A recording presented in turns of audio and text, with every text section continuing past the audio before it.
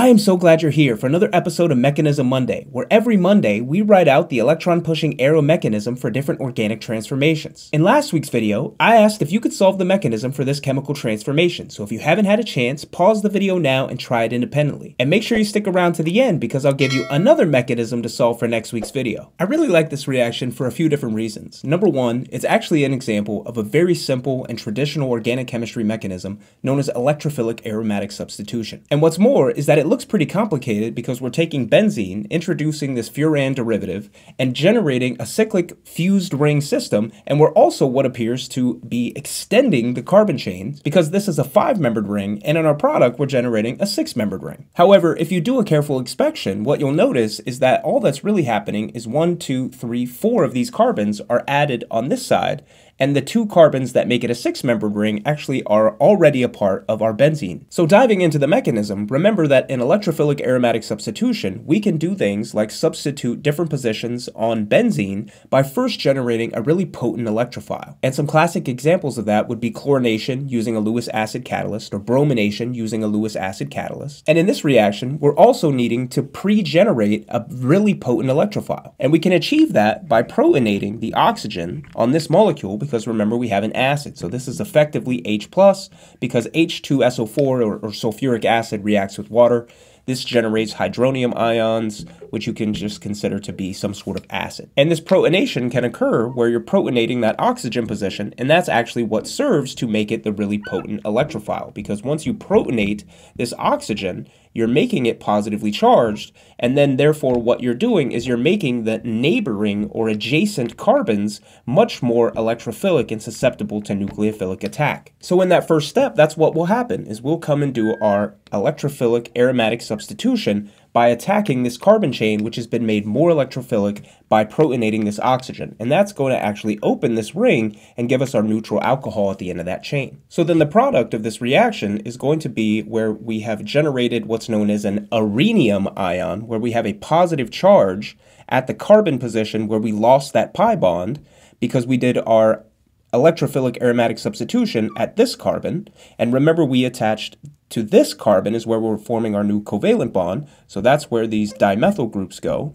And then we're 1, 2, 3 carbons over, 1, 2, 3 carbons over from where the next dimethyl group is.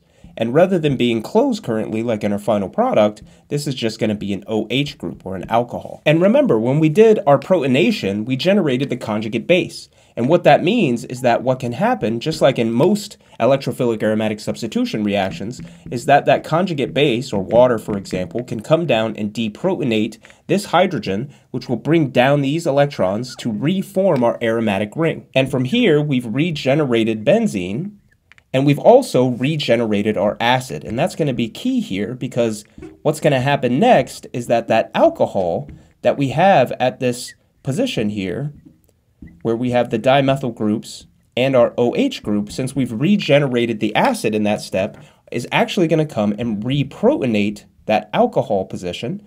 So we can protonate this position, which will give us a new intermediate in which we'll be generating a new highly active electrophile. So we've regenerated this benzene ring, and then we've also protonated that alcohol.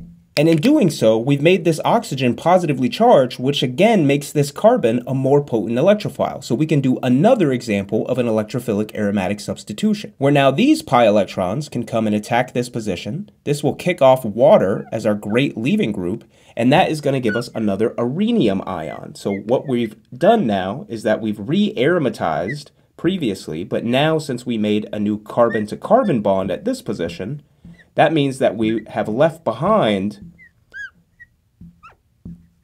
a positive charge at this position, which again is resonance stabilized, just like in other electrophilic aromatic substitution reactions.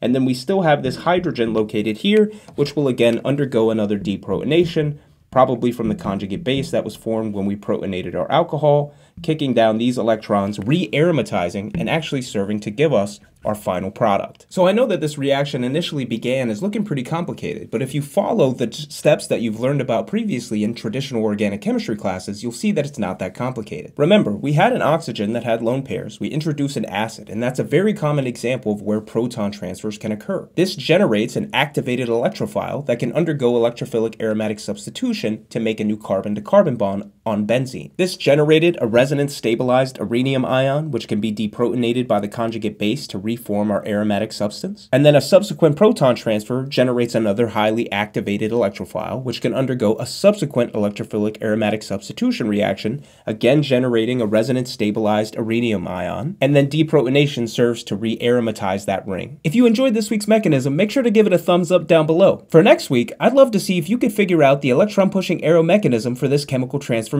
And make sure that you subscribe to the channel so that you never miss out on another Mechanism Monday. I'll see you next week.